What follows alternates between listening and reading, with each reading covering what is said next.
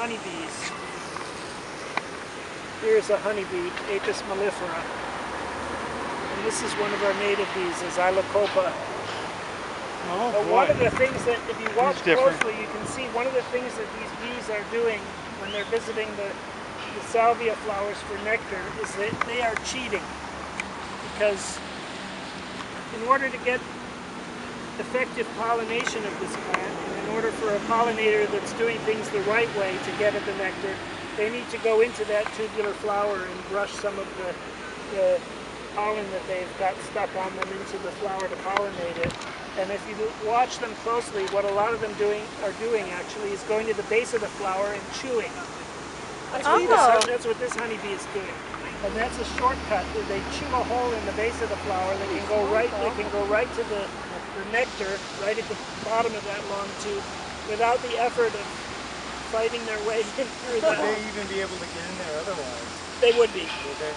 When the flowers are at the right stage to be pollinated, some of these have closed up a bit, but they're really good at chewing right through the base.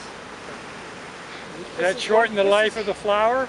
No, probably not, but it may prevent it from being effectively pollinated. Yeah. Is the bumblebee doing the same thing? The bumblebee's doing the same thing.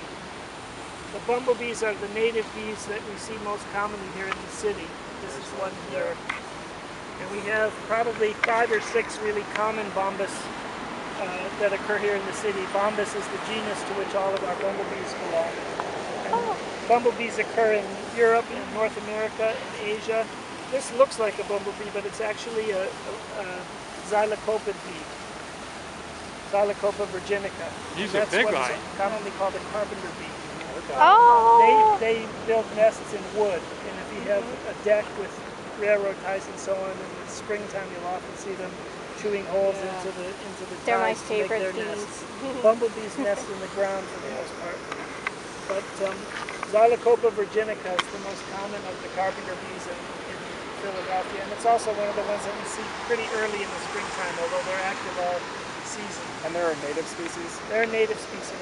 The only non-native bees that I see right here now are honeybees.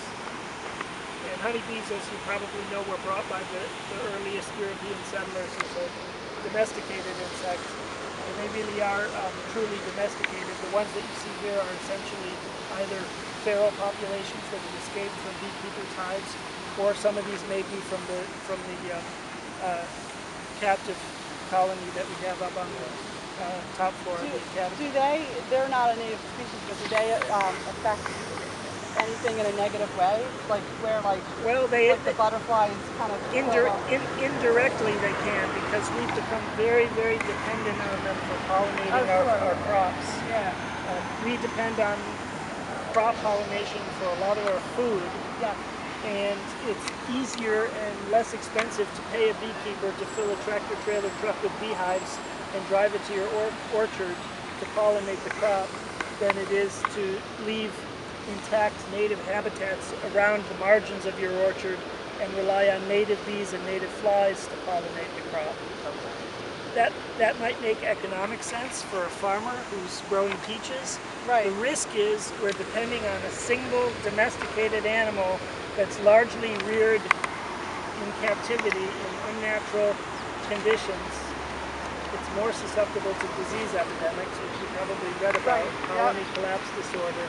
And if all of the introduced domesticated honeybees were to get wiped out by such a disease, we would all starve to death because we haven't taken good enough care of native pollinators. So in that indirect sense, you could say honeybees are potentially harmful to our food ecology. Now the Department of Agriculture is suddenly taking a great interest in native bees and native flies like hoverflies that are important pollinators of crops, because they realize putting all our eggs in one basket and depending perpetually on a domesticated insect might not be such a good idea. In fact, it might be risky. Where did the ancestor of the honeybee originate? In southern Europe and Africa, and there's a very closely related species that occurs in Asia. The one that is here in North America is Apis mellifera. That includes both domesticated docile honeybees that we see every day, and it also includes what has been hyped in the media as killer bees.